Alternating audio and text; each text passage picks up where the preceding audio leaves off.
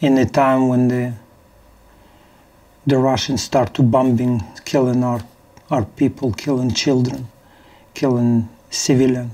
You can find the answer for that. You just have to, like most of the Ukrainian people, stay together, start to fight for our future, for our freedom.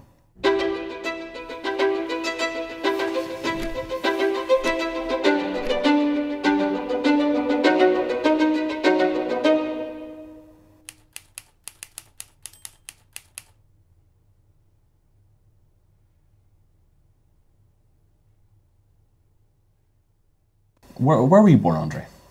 I'm born in Ukraine. It's a small town, about like 80 kilometers from Kiev. What's it called? Dverkovshchina. My family moved to Kiev when I was 2 years old. My dad been military in Russian army, USSR army. Mm-hmm. And my sister, for example, she's born in Potsdam, in east of Germany.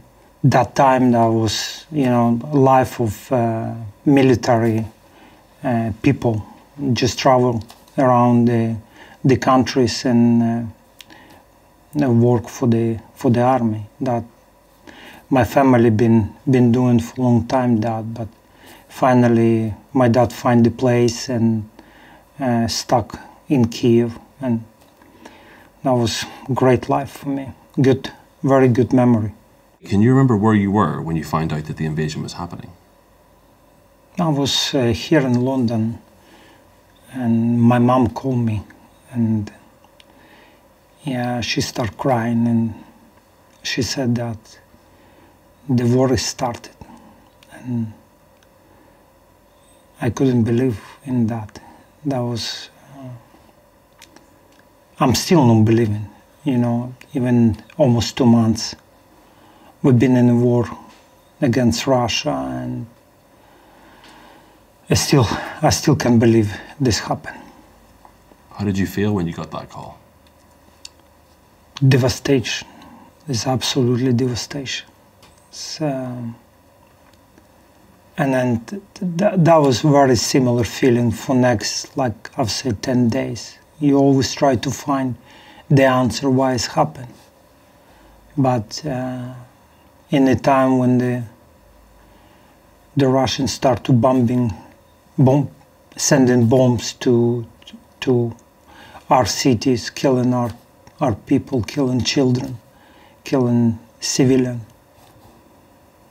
You can find the answer for that. You just have to, like most of the Ukrainian people, stay together, start to fight for our future, for our freedom.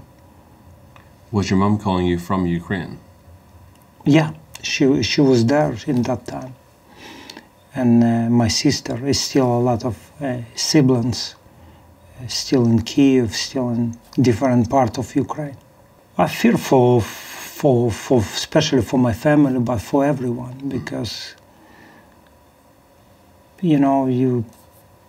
actually that invasion of Russia, that big and massive and furious, like I said, I never expected that. And then I was thinking about what can happen, because we tried to have independence for 30 years. We finally start to, they build our future, and then countries start to coming up very nicely. And it could be, good start for us to be part of European Union, to finally to get the dreams to be independent country. How are your family now? Are they safe? Yeah, my family is right now. I mean, who's in Kiev, you're not 100% safe, because you never know when the missile can hit your home or hit your car or hit you road where is you walking. But this is a situation what I think right now we're facing, and then most of Ukrainian people have to live with this. What's been the hardest moment for you in the past 2 months? Just thinking about war, thinking about what's going on, thinking about friends, population, Ukrainian population, all the people who lost the houses, all the people who have to leave the country, coming refugees. Most of them is families, mother and children, because men have to stay in Ukraine and fight. Did you ever think about going over to fight? Yeah, I was thinking many times, but that was is probably not the best solution. The best solution is using my connection, start to talking about war, helping with humanitarian aid, helping with the refugees, create the programs, talking to charities. This is what I've been doing the last 2 months. 10 years ago, Ukraine was hosting Euro 2012. You played in that tournament. Can you believe how much has happened to your country in that time? Yeah. That also, 10 years have been a long time. And then from 2012 to now, the country is very improved. And like I said, we start to believe it. We can build our independence from Russia, and we decide to move it to be part of European Union. And then there's a lot of things been done. Even 2014, the war is started. We have to call how is this going on, that conflict. Everybody was saying the conflict. That was not even conflict. That was a real war. But it started 2014, and then now it just extended in much bigger war. And yeah. Does it upset you that Ukraine's promising future has sort of been paused by this? Yeah, of course, upset me a lot. We have big potential, and people is very nice. The country, the people, hard workers, and never complained it. We start to be a lot more united.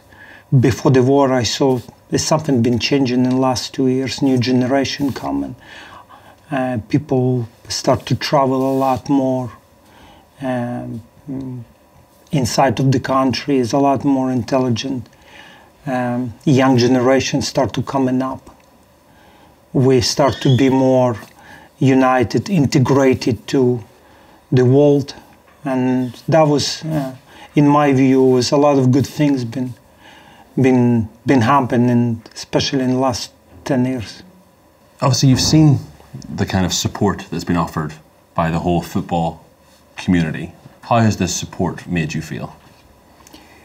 I think, especially in here in England, been incredible support, especially from government and from association, football association. I spoke to Yarmolenko, I spoke to Zinchenko, all the manager and teammates, fans supporting Ukrainian players. He's supporting also all the situation what's going on in Ukraine. Everybody was looking to give the hands, sending all the humanitarian aid and helping with the refugees, try to get the families here. Also, this very, very important sign, the football community united together and send a big message to the world. We're all against the war. We want the war stop in Ukraine. You managed Zinchenko and Michaelenko, didn't you, for the Ukrainian national team? Are you proud of how they've dealt with this all? I know how it's been difficult for the boys. Yeah. You know, and I tried to support, I tried to call him and encourage him to, you know, not give up to thinking about the game, just try to go in the stadium and play for your country, you know, play for your fans who is supporting you, which club you play in, but also, you know, because at that point, the boys are representing Ukraine, and then we need that visibility in the world, you know, that Ukrainian athletes can do very well. So how do you feel about President Zelenskyy right now and how he's led the country?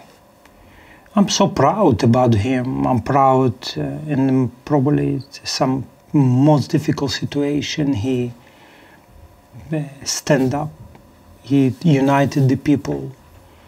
He's showed the massive courage to every leader in the world. He didn't leave the country. He stayed there. And then that was probably, you know, been great signal to everybody. You know, Ukraine gonna stand up and fight against injustice. And I think he's been a great leader for us. You've talked about how you've been doing some work for refugees. Can you tell us a little bit about the work you've been doing? We create some program. I've been working in the two projects. One project has been here in London. We work with a Ukrainian ambassador, and then try to, you know, get most possible Ukrainian people here. There's also a lot of teams been offering some homes and then places in academy, and then we slowly moving the young Ukrainian football players to come here in London and spend time in academy and play. And then second project I've been doing in Milan with the mayor of Milan, Giuseppe Sala. And also that was a very important project to help, especially for young kids, to finish the school and then to find the place to also to play some sport. What can the people who are watching this video right now, what can they do to help? Soccer Aid is a great opportunity for you to play your part for Ukraine. Don't be indifferent. You can donate, or you can buy the tickets or watch on TV. This all can help Ukrainian people to survive and Ukrainian refugees to have better life.